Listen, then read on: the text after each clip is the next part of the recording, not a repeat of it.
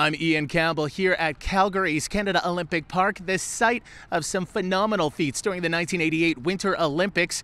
Officials have been checking out this venue and others throughout the city as it explores the possibility of putting forth a 2026 Winter Games bid. Calgary's been grappling with whether or not it could be a two-time host for some time now, and it appears it's much closer to making a decision than politicians let on. According to a leaked report on the City of Calgary website, Council will be asked to pitch in $2.5 million more on Wednesday.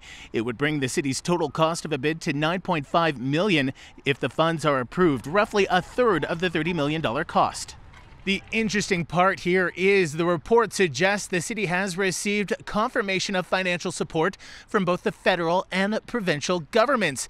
It's something Premier Notley or her cabinet have yet to acknowledge. Now, this still needs council's approval, and not everyone has been excited about the costs surrounding this bid. Ward 11 councillor Jeremy Farkas wants a plebiscite to put the power in the hands of the people. It will take just a little bit of time to come up with the right question so that it sends a clear message to council.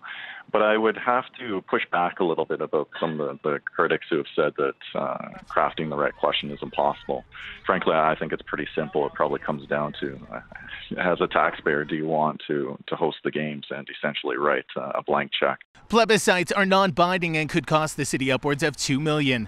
Other councillors took to Twitter to show their displeasure about the report being leaked. It has since been taken down. Ward 7's Drew Farrell says, quote, "This is the second accidental release of information. I don't buy it. It's unacceptable that council continues to learn of key information on this massive project through the media." Calgarians we spoke with were all on board about being a two-time host.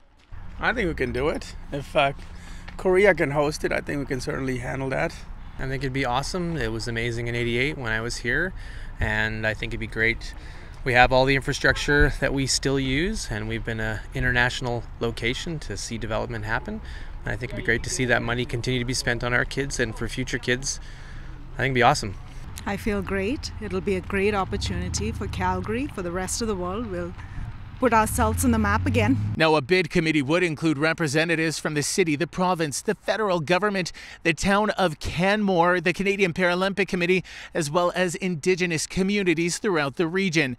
It goes on to say, should the city not proceed with a bid, any unused funds will be returned to the source. The mayor's not commenting on the release of this report, but a spokesperson in his office says the wrong version was inadvertently released, and so far there has been no formal confirmation of funding. Ian Campbell, City News, Calgary.